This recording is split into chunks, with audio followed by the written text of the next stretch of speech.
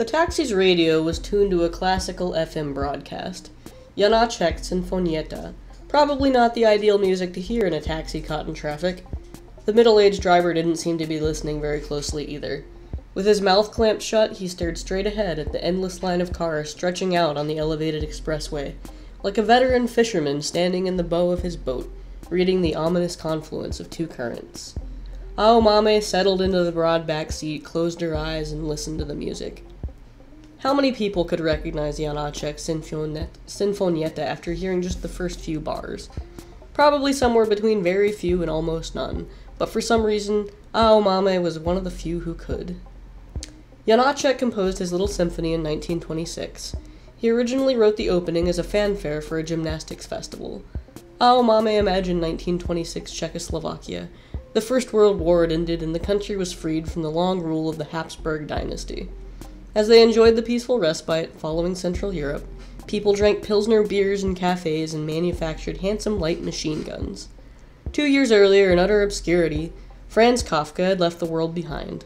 Soon Hitler would come out of nowhere and gobble up this beautiful little country in the blink of an eye, but at the same time no one knew what hardships lay in store for them. This may be one of the most important propositions revealed in history. At the time, no one knew what was coming.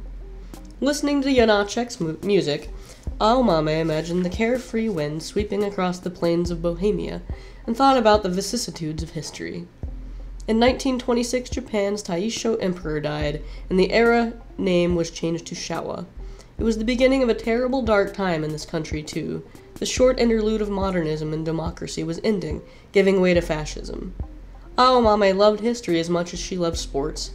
She rarely read fiction, but history books could keep her occupied for hours. What she liked about history was the way all its facts were linked with particular dates and places. She did not find it especially difficult to remember historical dates.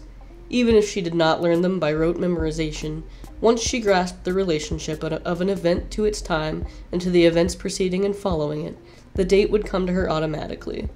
In both middle school and high school, she had always gotten the top grade in history exams. It puzzled her to hear someone say he had trouble learning dates. How could something so simple be a problem for anyone? Aomame was her real name. Her grandfather, on her father's side, came from some little mountain town or village in Fukushima Prefecture, where there were supposedly a number of people who bore the name, written with exactly the same characters as the word for green peas, and pronounced with the same 4 syllables, Aomame. She had never been to the place, however. Her father had cut his ties with his family before her birth, just as her mother had done with her own family, so she had never met any of her grandparents.